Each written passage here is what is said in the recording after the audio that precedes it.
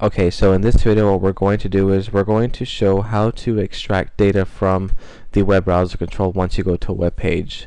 So I'm going to go on and stick with method 1. I have changed the website to cnn.com, and using method 1 I'm going to go on and first click that, and once the web page loads we have all our code right here. I'm actually going to copy all of this and put into a notepad.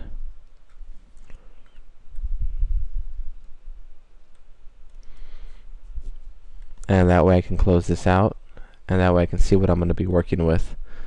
So first off, there is no easy way to query this information and then extract specific pieces that you want.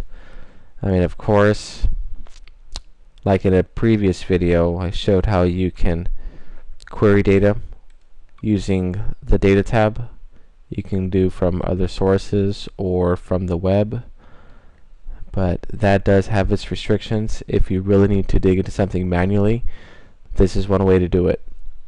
You'll have, using the web browser control or the InternetExplorer.Application, you can query the HTML and from here extract data. So in this case, let's just say that we wanted to obtain all of the URL links, which if you have a basic understanding of HTML, it's generally the href tag, but so in this case we're going to be looking for href equals and then the quotation mark.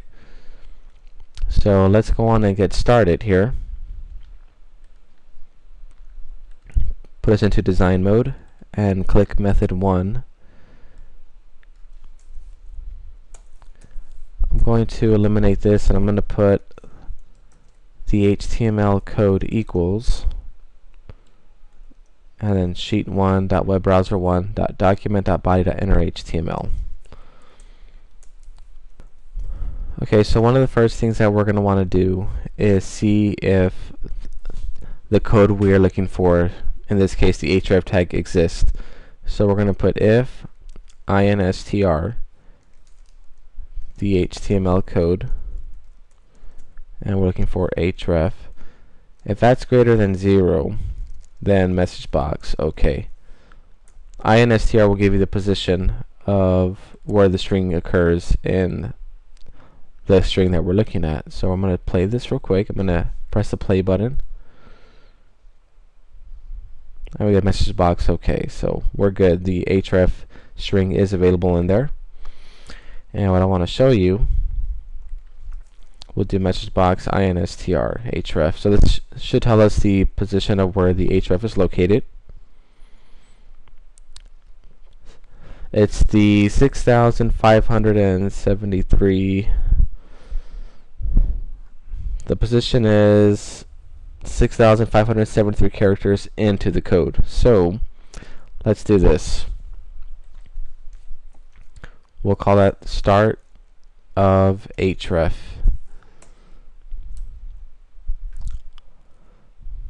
Okay, and we'll put if the start of href is greater than 0, then, and then we'll execute code in here, just pretty much saying that we found href, so let's try to extract it now. So from what we saw, it's href and then equals and then char 34, which is the quotation. So that's 1, 2, 3, 4, 5, 6 characters. So let's do this.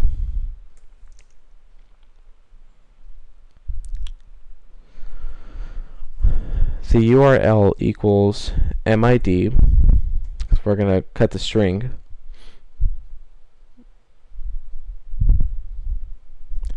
the HTML code, and what we're going to do is do the start of href plus 6,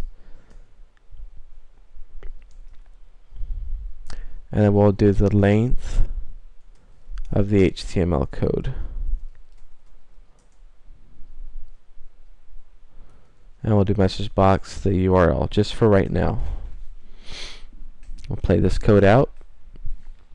I'm going to ignore this script, hit yes,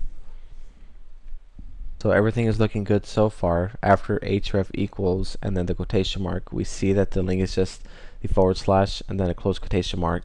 So the next thing that we're going to do is we're going to look for chart 34, which is the quotation mark, and that's where we will end the URL. So I'm just going to hit OK right here, go to my code,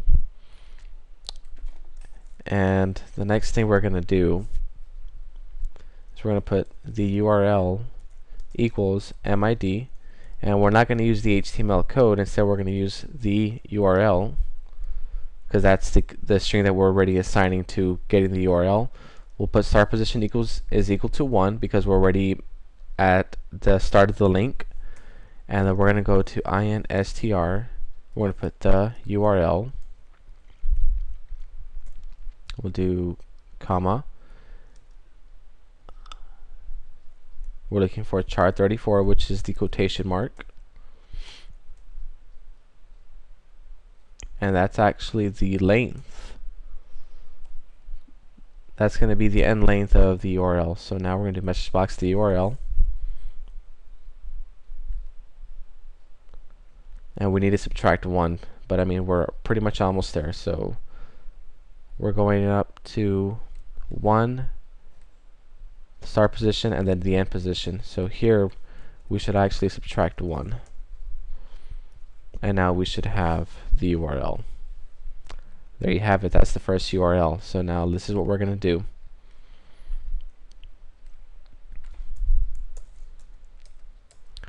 Now that we have this URL, we want to remove it from the original HTML code. So I'm going to kind of move this up here. The HTML code equals MID, the HTML code, and all we're going to do is we're just going to put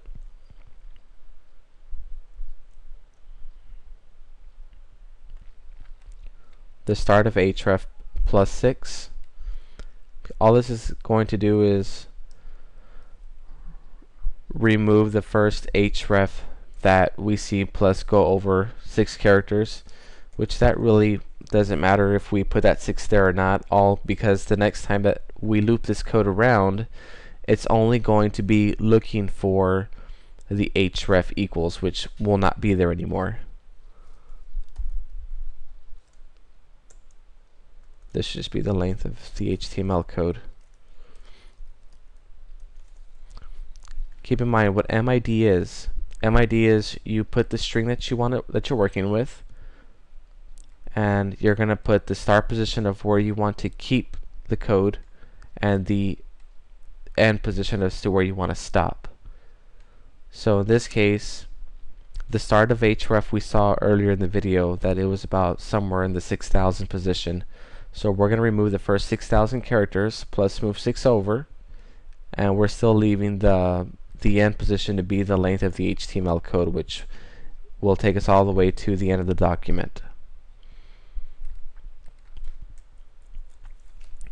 So now once this is completed, this portion right here, the HTML code is now going to be all of the HTML code minus the first 6,000 characters that, or wherever it was that the href was first located.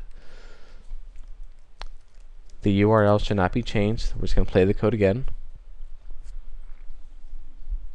We still have the /. So now this is what we're going to do. I'm going to assign an output row.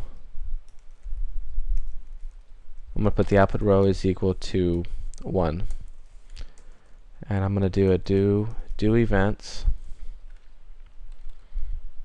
And I'm going to do a loop until start of href is equal to 0, so meaning it doesn't exist anymore. And this is what we're going to do. I'm going to output this to sheet 2. Sheet 2 dot range, and I'm going to put a and the output row is equal to, and then the URL. And we're just going to put message box complete. And we're going to play this code out. Complete. And I'm going to sheet 2. Sheet 2, we have all of the tags that were located within href equals, and they're all listed right here.